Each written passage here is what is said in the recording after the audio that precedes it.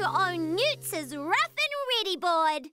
You will need a big bit of plywood or spare wood, a drill, strong rope, sand, PVA glue, scissors, and a big paintbrush.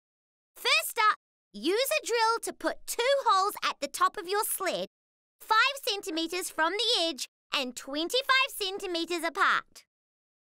Now, get your piece of rope and secure this to your board through the holes. On the top, so you won't slip off the board, make it a bit rougher by covering it with glue, then sprinkling sand on top. Leave it to dry, and then grab a friend and give them a ride.